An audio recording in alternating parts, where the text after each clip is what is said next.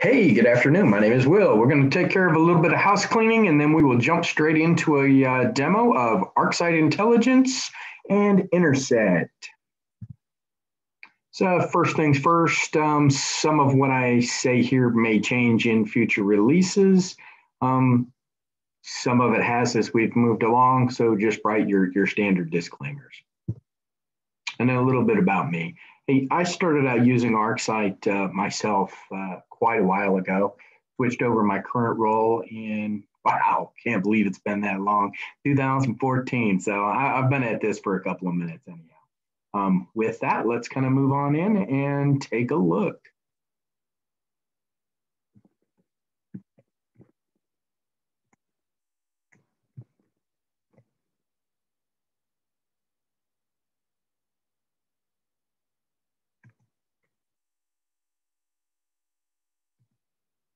All right, sorry about that. Took a little bit longer than I thought it would. So here we are. This is the primary interface for ArcSight Intelligence.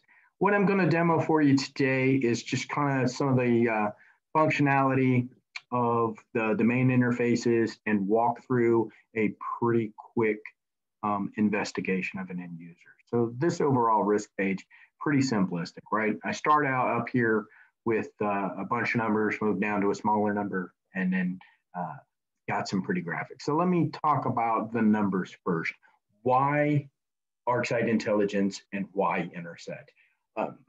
Boiled down to a couple of real simple sentences.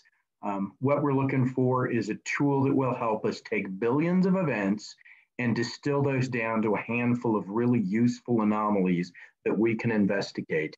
More importantly, if we couple this with other tools like our SEM, we can take these weighted risk scores and apply that to intelligence within the SEM. And as I kind of move through this, some of that will make sense. What I've got here are my 11 different types of data that I could have in the system. Today, I've only got 5 different types, so you can see those are highlighted and the others grayed out. And then another nice thing is the system gives me a visual representation of the threats within my system. Today, we're going to take a look at execution and possibly lateral movement as we investigate one of our users. And so I'll go through a couple of other screens here real quickly. Hate it when that happens. So this next one here is the entities page. And this just kind of gives us a numerical scoring of individual entities right now. I'm looking at machines, and you can see that they're color-coded. So as the risk goes down, the color coding steps away from red. If I go back over to users, I can see my top risky users. And then I can go into an Explore window. And the Explore window is fairly simple to use. I've got a slider over here that lets me get rid of individual anomalies or violations. And so I can click on them and add them back, or I can use the slider. I'm a real fan of using the slider, so you'll see me use that later. And I can also zoom into a particular area in the timeline. I can reach, say, 24 hours, 7 days, right? Not real earth-shattering, but you guys get the idea. The other thing that I can do is I can look at individual users and I can see what their score looks like over time, a little bit of heuristics. I can also see their maximum risk and when that occurred. I can also see any tags that were assigned by the system or my fellow analysts as they were looking at individual users. I can also see work hours. And so this will become interesting as we delve into that investigation of an individual. The nice thing here is this is unsupervised machine learning. What that means is no one had to sit down and program the system to know that this user, I think this was Sebastian. So we didn't have to tell the system Sebastian comes in about 9 and he leaves about 6 every day. It just learned that itself. Of something that's also interesting here is it looks like in this environment, Sebastian has Mondays off most days as well as Sunday. So Tuesday to Saturday, so Saturday work is usual for this individual.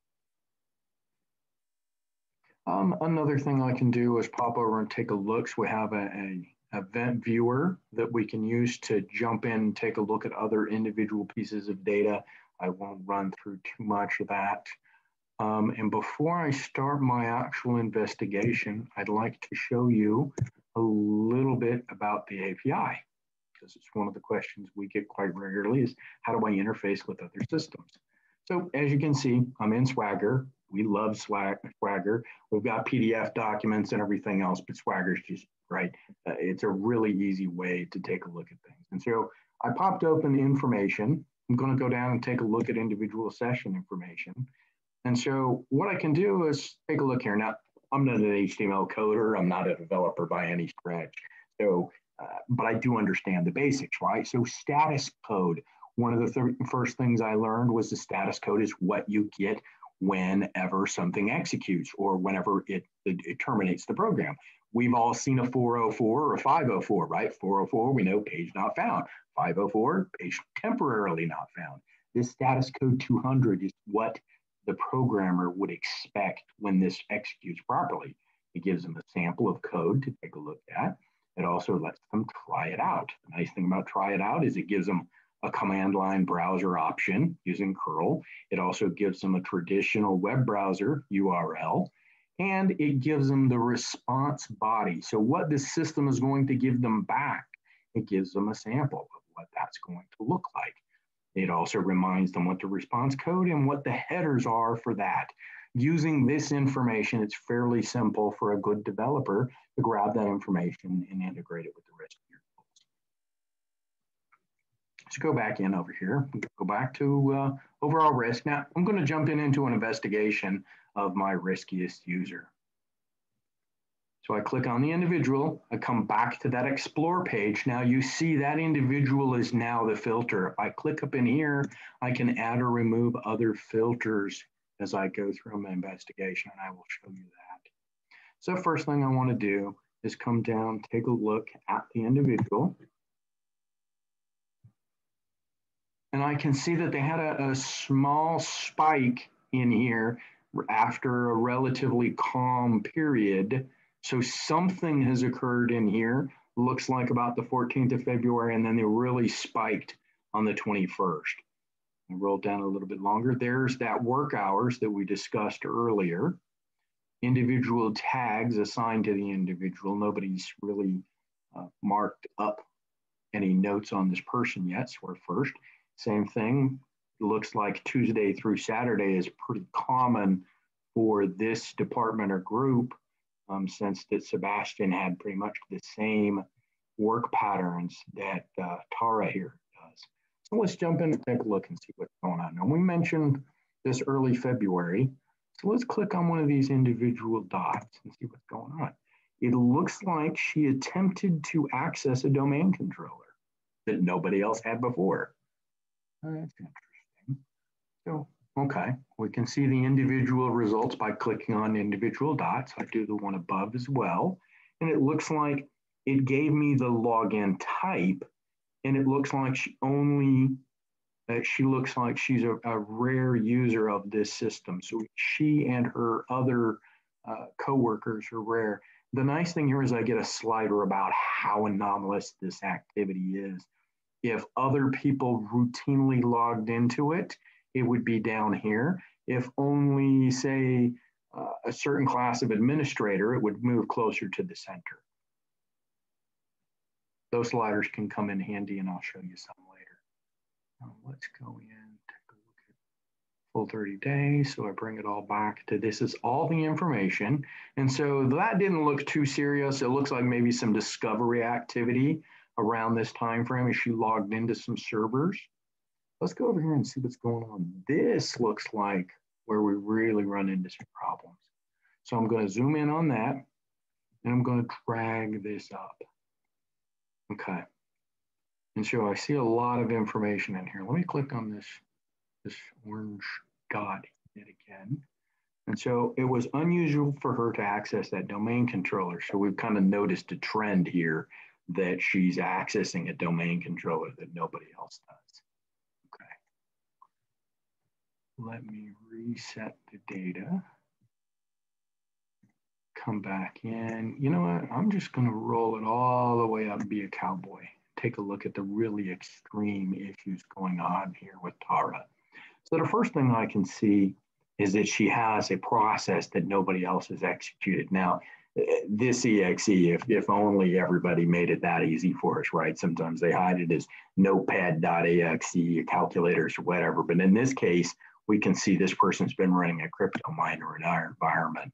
And that is extremely unusual, right? So now we can kind of put together what's going on. This person has done some discovery of some not too heavily used systems in our environment. And most likely they loaded this software on those boxes that nobody else is using, hoping to get away with crypto mining in our environment. Let me roll down, take a look. Here's this other unusual login, and we can see that pops up as well.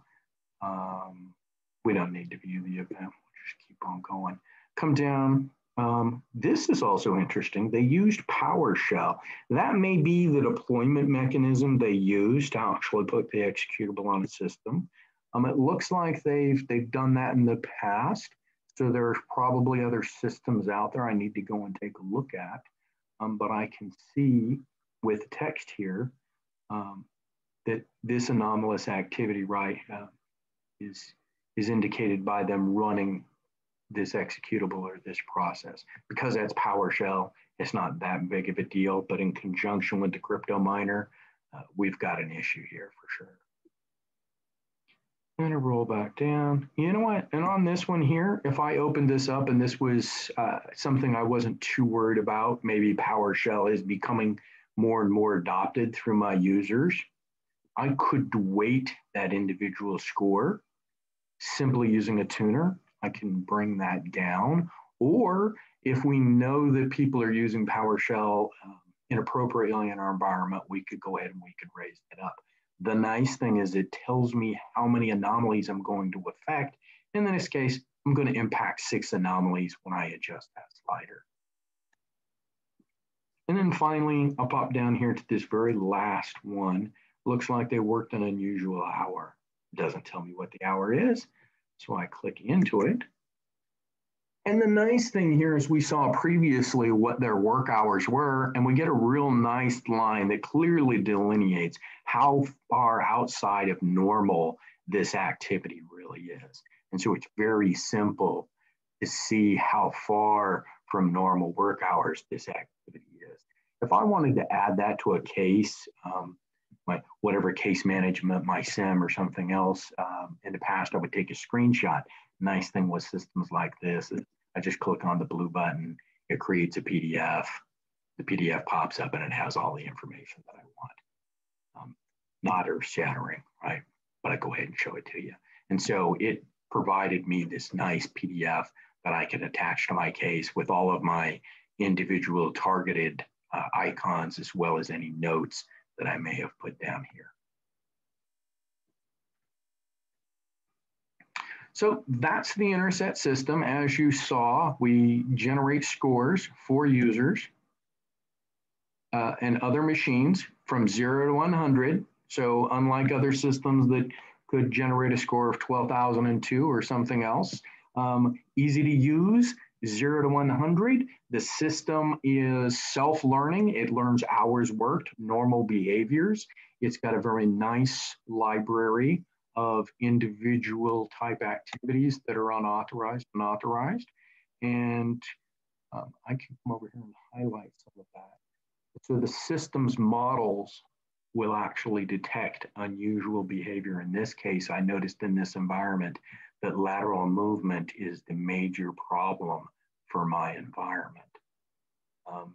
Once again, that's the system. Pretty easy to demo, pretty easy to use, very significant tool. Adds a lot of capability to your arsenal.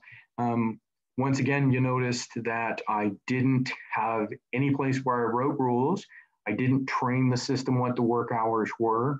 The idea here is to use it with your favorite sim and go ahead and use these risk scores to find bad actors in your network. Thank you very much for your time.